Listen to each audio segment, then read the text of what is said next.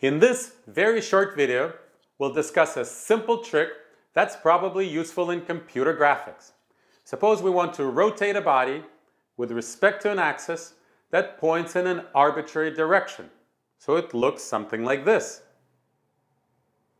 Suppose that the direction of the axis is given by the angles theta and phi, and that we want to rotate the body by the angle alpha.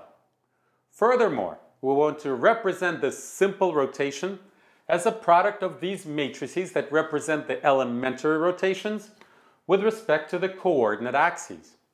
Now this rotation is also elementary in a way because it's a simple rotation with respect to a stationary axis. However, this axis points in an arbitrary direction and is not necessarily aligned with any one of these three coordinate axes. So it cannot be represented by a single matrix, but it can be represented as a product of these matrices. In other words, this rotation can be represented by a combination of the elementary rotations with respect to the coordinate axes. Now, what is the right combination? I think that it's actually an excellent question to think about, so I encourage you to pause the video and think about it on your own. You'll find that while it's a little bit tricky, it's ultimately not complicated at all, and you will really enjoy figuring it out. But here's the idea. The idea is to move this axis so it's aligned with the z-axis. Then perform the rotation, which can be done with the help of this matrix because it's an elementary rotation with respect to the z-axis. And once that rotation is done, bring the axis back. So it's three big steps. Bring it here, do the rotation, bring it back. And during the first step of this algorithm, the relative configuration of the axis and the body don't change because you bring them together by the same transformation. Then you perform the rotation, and then you bring them back together. So once again, during the last step of the recipe, their relative configuration once again doesn't change.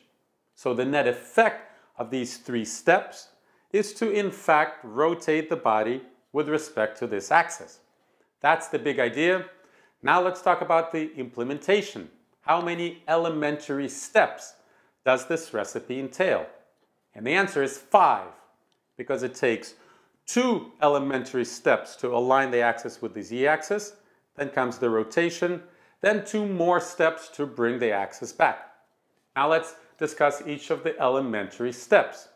What does it take? What are the right steps to align the axis with the z-axis? Now remember how we've done it using the Euler angles. So if we were going in the opposite direction, let's think about that because we've already discussed it. The first step is to lean, so we'll start with the z-axis and point it in the direction of the axis of rotation. And then it's the opposite. That's the first step in this recipe. But let's remember the elementary steps. The first step is to lean this axis away from the z-axis, which is done by a rotation with respect to the y-axis, so it's this matrix right here. Then you swing it around to get its longitude right? The first rotation got its latitude right. Now the second rotation gets its longitude right, and now it points in the right direction. So that will actually be the final step of this recipe. Remember that the first combined step of this recipe is to actually backwards, is to go from this arbitrary direction to the z-axis. So we'll do those 2 steps in reverse. First we'll unswing it, which means that we'll rotate with respect to the axis z by the angle minus phi. Then we'll unlean it. So that's rotation with respect to the axis y, the y-axis, by the angle minus theta. Then the first step is done. Then we'll rotate it by the angle alpha, and then we'll do the 2 steps that we've already discussed. Lean and swing. That's the recipe. Pretty simple, pretty straightforward. Let's now write it out algebraically. So 5 steps, and as we combine them into a single matrix, we have to write them from right to left, of course. So it's hard to judge the space, but I'll start over here. So the first step is to, unswing the axis by the angle phi. And of course, when we're unswinging the axis, we're bringing the body with it. So all of these transformations are actually applied to the body itself. And the axis is more of an imaginary object that moves along. Excuse me, minus phi. Then we'll unlean it. And that's rotation with respect to the y-axis by the angle minus theta.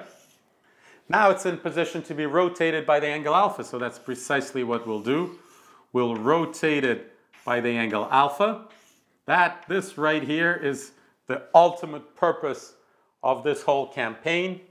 Then we'll once again lean it properly from the z-axis by the angle theta.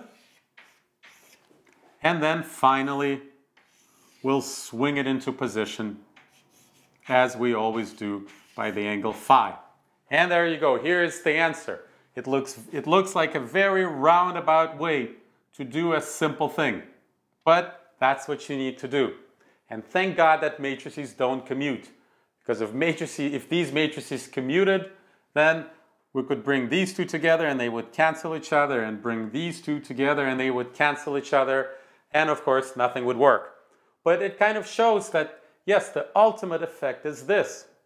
And these two steps and the opposite steps are just to set up this step perfectly. So in any case, that's the trick. I don't really have anything else to say about this, except to maybe underline it, and there you go. This sort of idea is used over and over again in computer graphics, and you will see it one more time when we talk about translations and represent translations as matrix products.